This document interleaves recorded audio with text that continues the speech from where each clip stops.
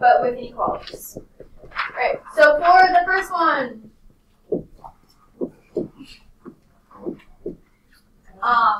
we could have started off by distributing. 15 is less than or equal to 24x minus 12 minus 9x. Combine your like terms.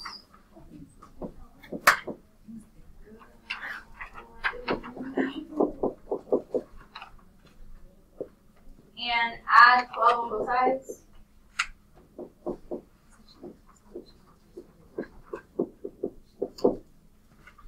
And divide. So if you got a decimal, that was accurate. I don't know what that is, but. 1.8.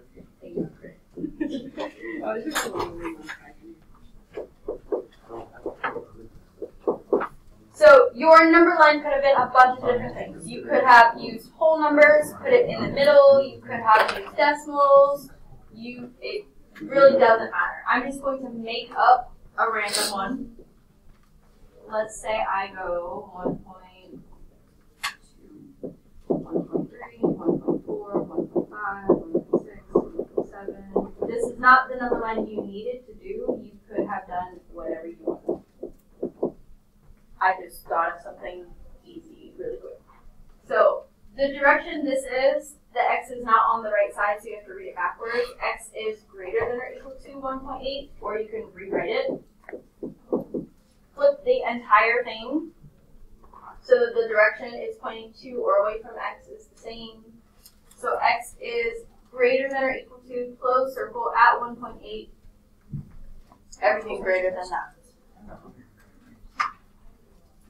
What if you write the other? So if you kept it this way, that's fine as long as you graphed it this way. Why did you flip this one again? Just to make it look so that they match the direction of the arrow and the direction of the inequality so that they match. You don't have to. If this makes sense to you and you graphed it the right way, you can leave it. Other questions on that one?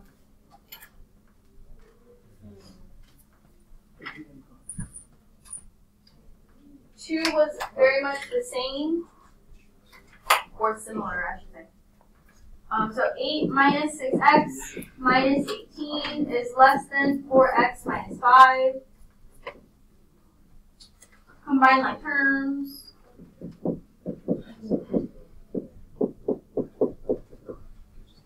Move constants to one side, variables to the other. How you do that was up to you. Let's say I keep all the x's.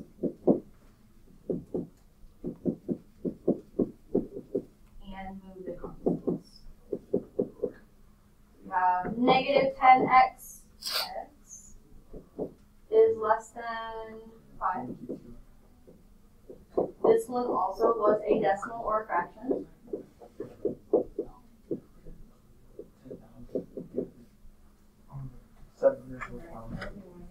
So how you did your number line again was up to you. Let's say I did it like this. That would be.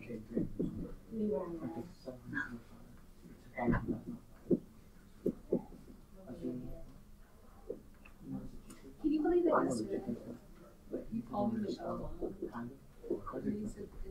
So I discounted by 0.5.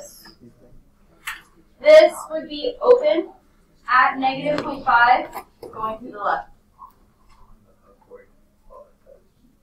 Is it open because it doesn't have the lines underneath it? Correct. Do we have any questions on this one?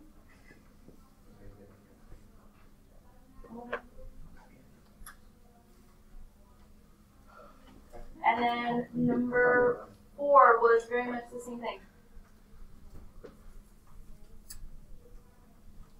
Solve this.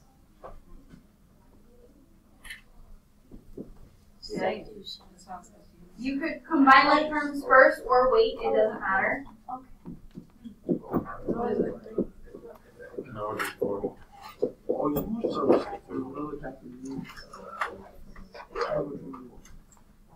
When you start to solve this, so let's say you get rid of the 18. What? 8 plus Wait, 18?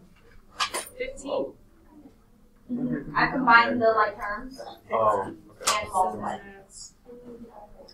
Wait, huh? So when I move the 18 to the other side, the x's disappear. Unlike when we were solving multi-step equations, we could say this was no solution, infinitely many solutions, whatever. Yes. Why didn't we add 7 over first? It doesn't matter. I could have done that. You would have gotten the same thing. So let's say I did do that part first.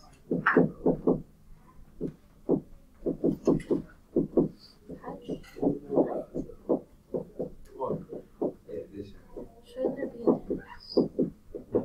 Wait, Or Why did you get 0? 1, 18, negative 18, 18. Switch to the x disappears because there's.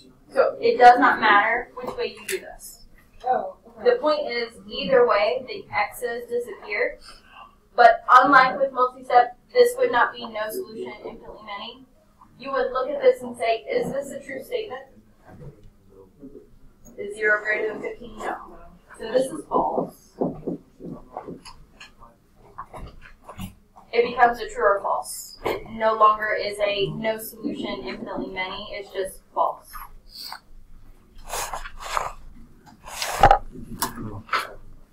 So, the answer? Yes, it is false. If they disappeared and it was true, you would get true. Yes. Oh, okay, I was gonna say, how would you get true? Would they be equal? If it was equal, or let's say I got 8 is greater than 5, that would be a true statement. Something that is actually true. Okay. Other questions on this?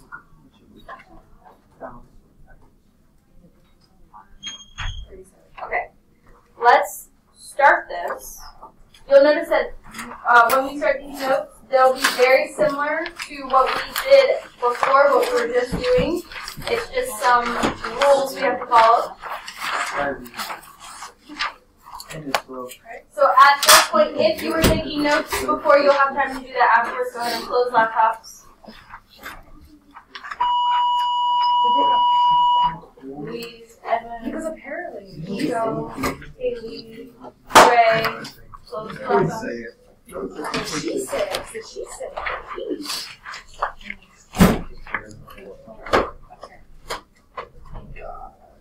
Write this down. This is the definition for compound inequalities, which is what we're talking about today. 2 inequalities or more, in this class it'll just be 2, joined together with the words and or the word or.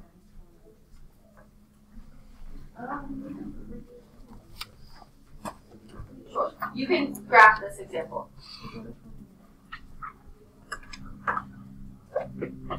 Or inequalities have a tendency to graph apart.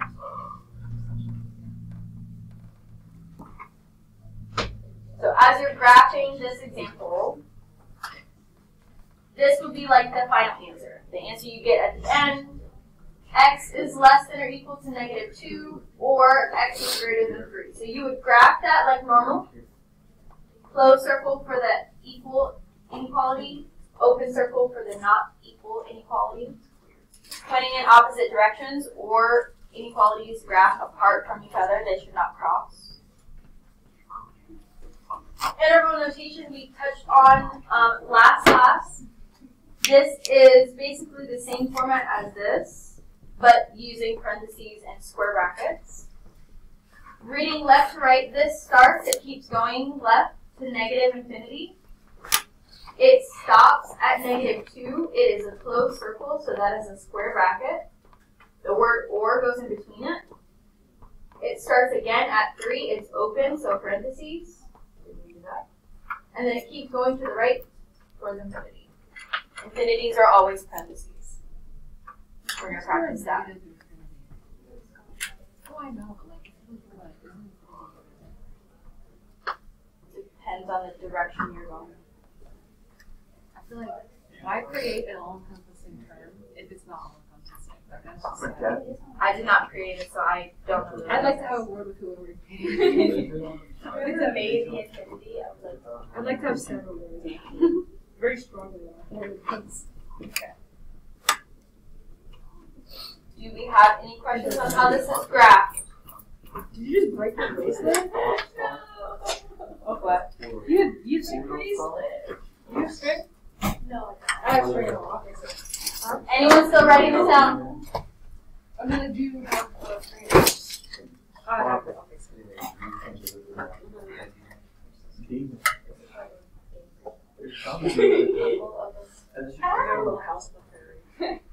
Okay.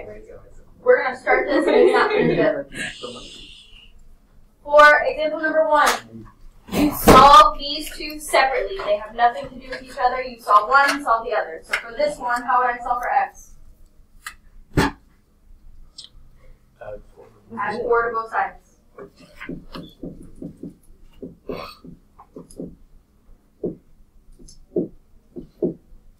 How would I solve the other one? Divide both sides by 2. When there's nothing else left to do, put an or in between them. Graph both of them. It does not matter which one you do first. This one would be open at -3, going to the left. This one would be closed at 6, going to the right. We'll do the interval notation part when we come back.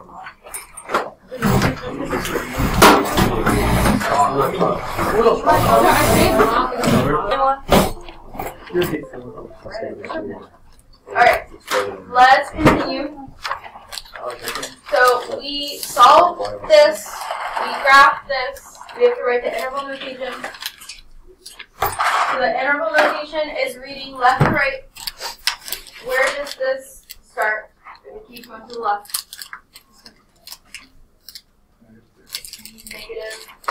-3 is where it ends. Or where it starts. Negative infinity. Negative infinity. So that's going to be parentheses, negative infinity. It ends at -3. So that's also going to be a parenthesis. You're going to write the word or. It starts again at 6, so it's going to be a square bracket. And where does this end? It keeps going to the right.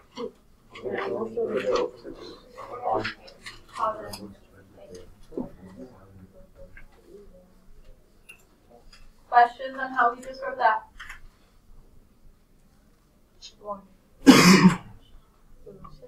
Did you have a question on how we just wrote that? Alright, let's skip to do 3. Same process. You have 2 separate inequalities. Solve them separately. How would we start this one? Subtract 9 on both sides.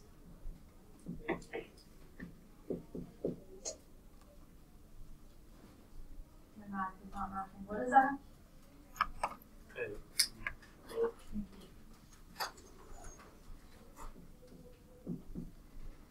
Divide both sides by 2.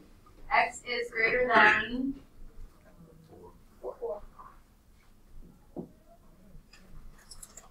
And then solve the other one. What would be our first step?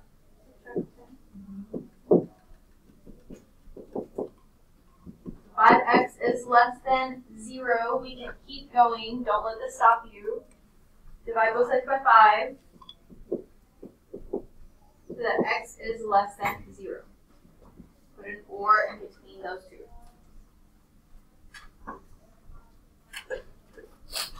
Graph them. Now, because of how we solve this, x is greater than 4 is going to be on this side. So that's going to be open at 4 to the right. X is less than 0 is going to be at 0, open to the left, but still graphing apart from each other, not towards each other. And then if you write the interval notation, where does this start? If we keep going to the left, negative infinity. Where does that part stop? Would that be parenthesis or square bracket? Parenthesis. Write the word or. Where does it start again? Or, parentheses. And where does it end? Infinity.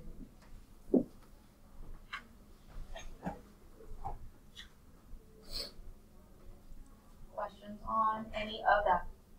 How do you determine if it's brackets or parentheses? The sign, so or the circle. So if the signs are strictly less than, strictly greater than, or they are open circles, those are parentheses. Infinity, negative and positive, are parentheses no matter what. But if these were closed circles or had equal to underneath, those would be square brackets. Other questions on that one?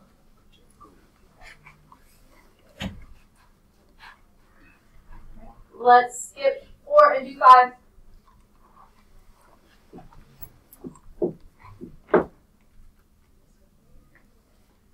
Right. On this side, if we are solving what could be under stuff,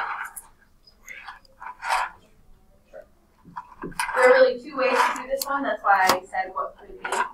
Negative 6x minus 3 is less than negative 15. Get rid of 3, add it to the other side.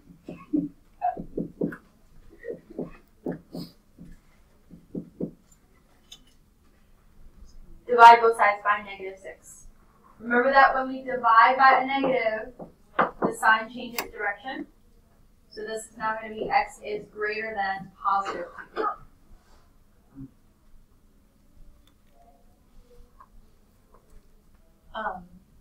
If we want to see this after we finish the rest of this, I can show you the other way to solve that one. Right? What would we do for the second inequality? Minus 1.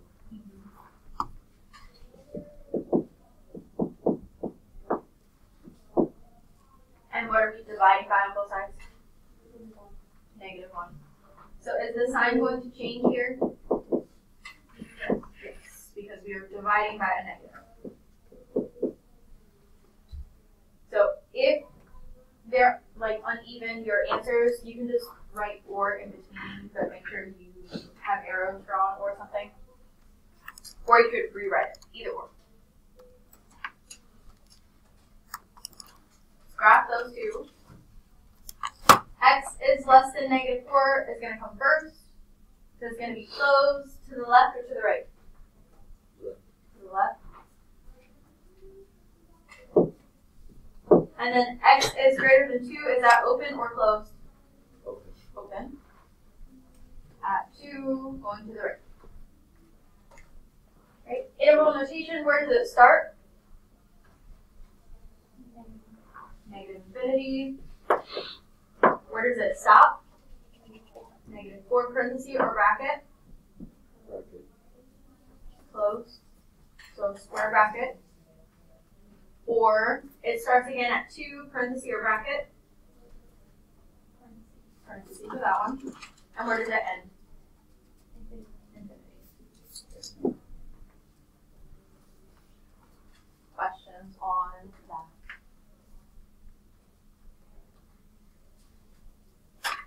Yes. If you divide by a negative, do you have to flip the sign? Always. Now, that's only if what you're dividing by is negative. If this were 6x and this were negative 12, you wouldn't change the sign. Does anyone want to see how we would solve this the other way? When you finish that one, go on to the next page.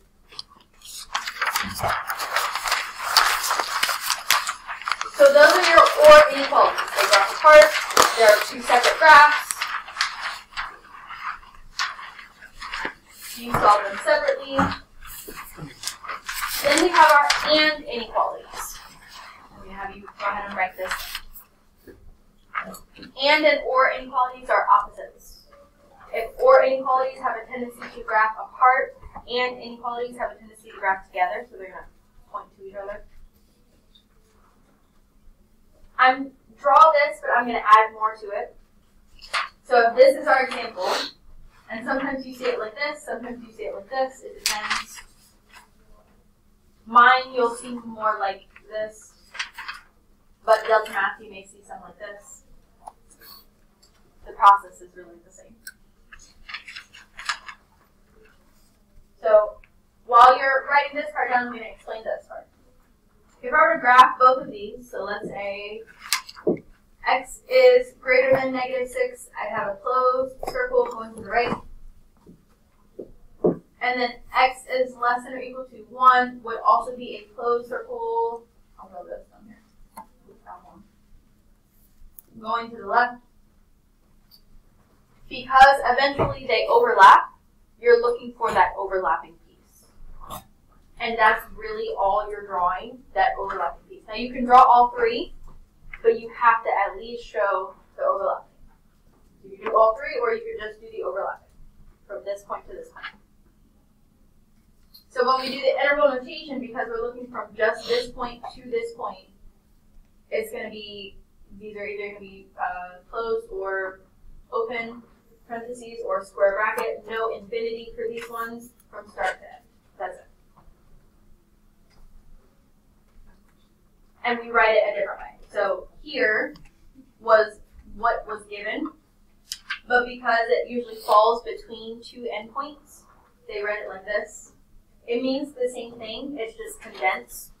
So when you write your answers, I want to see it like this, condensed. You can solve it like this, but then go back and write it like this. And I'll show you how to do that. Yes, John. I was going to say that when demonstrating that one, doesn't that select different points? Yeah, they'll do it more like this. Yeah, I tried to do that, and when I was graphing it, I was graphing, I think it formed lines. So that, you'd have to show me the example. Okay. Anyone else still need this one? Okay, let's do this first example. Yes. So in this example, your goal is to get x by itself. Whatever's inside here, you want to get it by itself. So I'm going to show you how to do it all together and then show you how to do it separately and make it come back together. So if I'm trying to get x by itself, I have to get rid of this 4. But unlike the or, whatever I do here, I'm doing this to everything. So here I would subtract 4 to everything. The inside and the outside pieces. We have -2 is less than or equal to x, which is less than 5. So if you're solving it all together, this is your condensed inequality.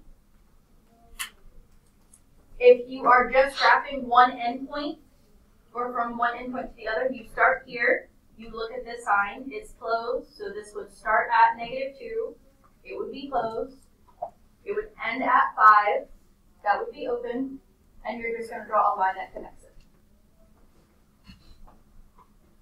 But if you wanted to draw all three to make sure that this is where they overlap,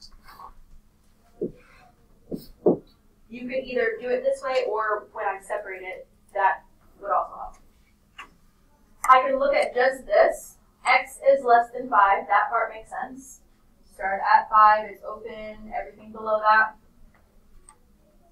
But the other part I have to read backwards. I have to start in the middle and then read this way. X is greater than or equal to -2, or read it like this. Know that this part and this are the same. So that would start at -2 and go to the right. What I have in red you don't need. You can do, but you don't need. What I have in blue you need. Questions on that part before I show you how to separate?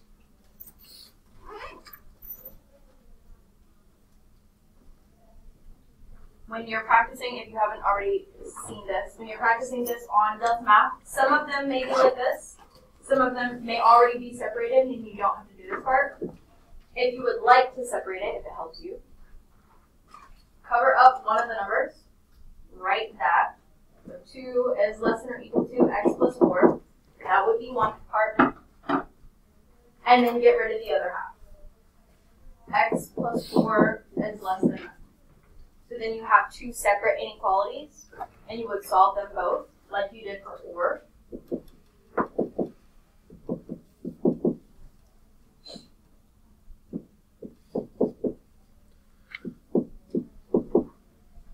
Notice that you get the same numbers as long as you do your math correctly.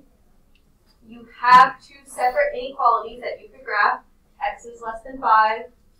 You have to read this backwards. X is greater than or equal to -2, and then you could see where they overlap. You would still, at the end, have to put it together. So look at the symbols.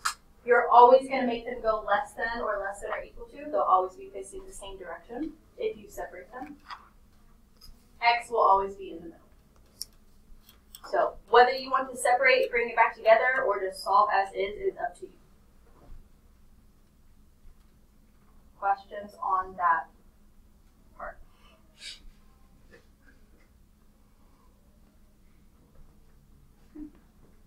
The interval notation part.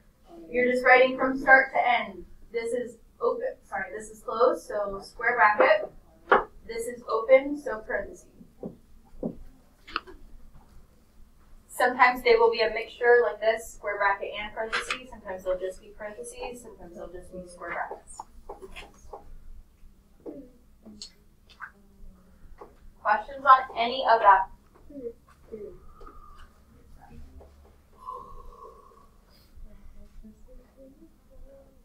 Let's do 8. And I'll let you guys choose. Do we want to solve this as a combined inequality or as 2 separate? Combined. Okay. So for this, we're again trying to get x by itself. Get rid of the 4 first. Add it to everything.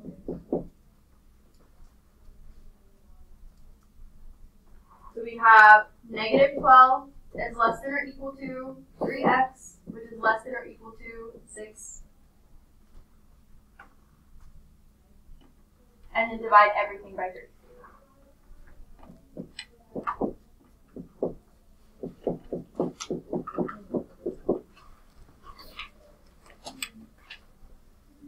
It's condensed, you can graph it.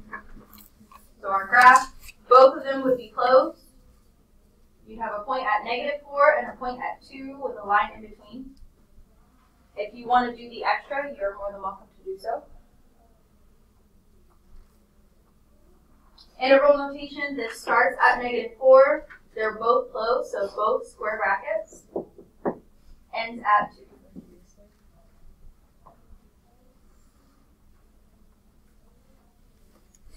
Questions on that?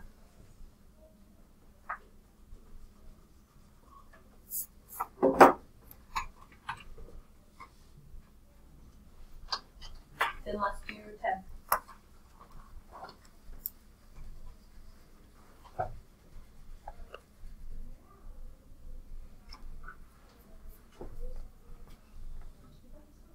If you need me to go back to 8, I will scroll back up here in a moment. Alright, you can either distribute this, or if these both go, 2 goes into both of these, you could divide everything all at the same time. It's completely up to you. We've been distributing, so let's do that.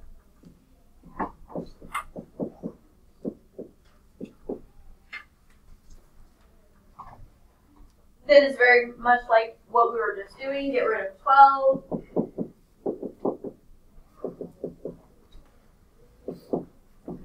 Is less than 2x, which is less than or equal to 16. Divide everything by 2.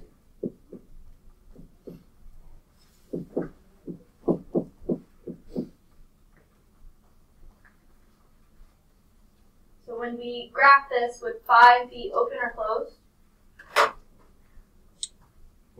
Open. And 8 would be open or closed? Closed. Sometimes your lines are really short, depends on the problem. Interval notation, since 5 is open, would it be parenthesis or bracket? Parenthesis. Would 8 be parenthesis or bracket? Bracket. Now, I'm going to mention this, just in case it happens, because it may. Let's say you got to here, but on the inside this was negative. So I'm just going to rewrite this. This is a hypothetical case.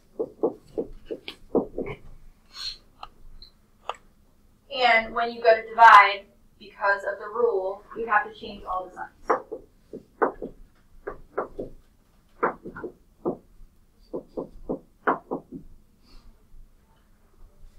So one of the rules is we have to change the direction of the sign. The other rule is when in this format for and, it always has to be less than, or less than or equal to. So we have to take this whole thing and flip it. So you would start at whichever one is smallest, -8, flip all the signs so that they're less than, keep x in the middle, and just rearrange it. You won't see it like this. You would see it more like this. But that's if you had a negative in the middle. If you don't have a negative in the middle, don't flip your signs. Questions on that?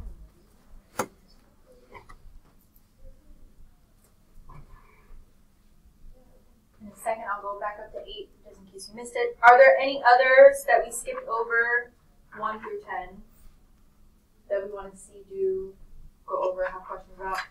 Or on the next page, 1 through 10 on that page.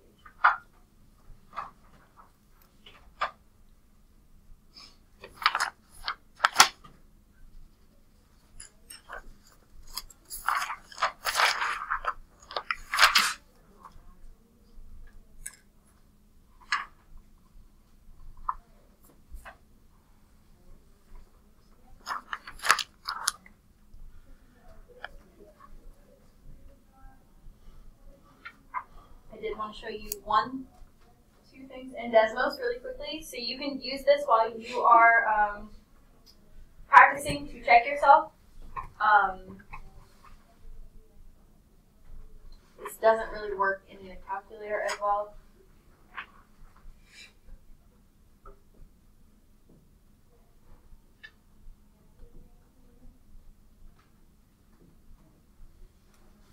Okay, so I'm going to do the number 1 that we did on the front. I'm going to put in both inequalities in separately. So x minus 4 is less than -7. And then 2x is greater than or equal to 12. So you kind of see the same thing that happened when we graphed it. You see it starts at one place, and then if I were to zoom out, it would keep going in both directions. So this one is going to keep going towards negative infinity. This one's going to keep going towards positive infinity. We'll talk about what these dashed and solid lines mean next class. But that will help you see at least numbers and where is it going. And then if I were to put in number 10 that we just did, I'm going to put this in all at once.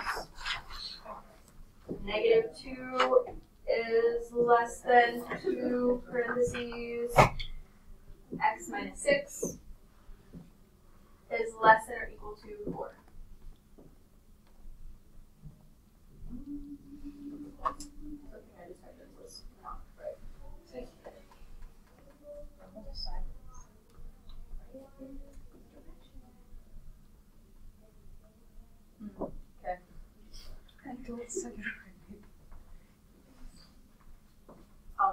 You have to put these in separately as well.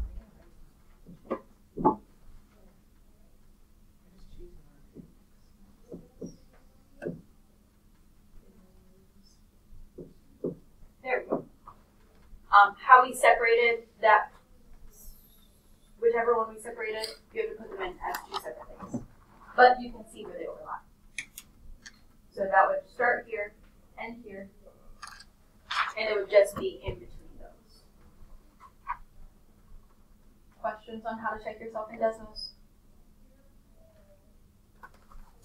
Okay. So for the remainder of class, you have, you have a Delta Math on this that is due on Friday, a Delta Math on what we did last class on just solving them in general, which is also due Friday. So you could knock both of those out. You could keep working in this packet, or you could be working on retake work / missing tests. We shouldn't be on our computers doing other things. We shouldn't be on our phones. Make sure you're working on one of those things. Let me know if you need my help. Work together.